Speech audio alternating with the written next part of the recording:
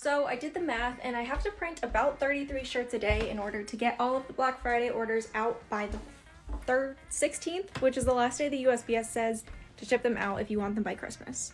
I've done about 20 already so far, so I only have about 10 more to go, which sounds like not a lot until this is my wall of shirts that need to be printed. It's very empty right now because I'm actually kind of on top of things. Don't look up there. That is misprints. I'm starting with the bones because I have to use my old little press, and this is the box where I keep my ink because I ran out of shelf space. My fun hack for anyone who does printmaking is that when you have ink, you just go right in here and just wipe it off. Fixed. And look, I don't want to see a single "that's nasty" comment. Because I know. Printing press, like every single door in my house, is so squeaky.